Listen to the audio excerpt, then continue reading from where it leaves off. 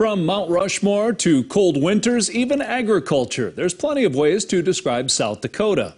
To help share those experiences and stories, one South Dakota poet has now put together an anthology of poems about the Rushmore State. Christine Stewart Nunez, the South Dakota Poet Laureate, put out a call for people to submit poems so she could put together a book called South Dakota in Poems.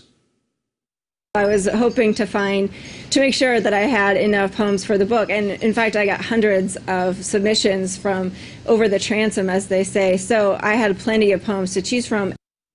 Coming up in tonight's Eye on KELOLAND at 10, we introduce you to the Poet Laureate and how this idea came about.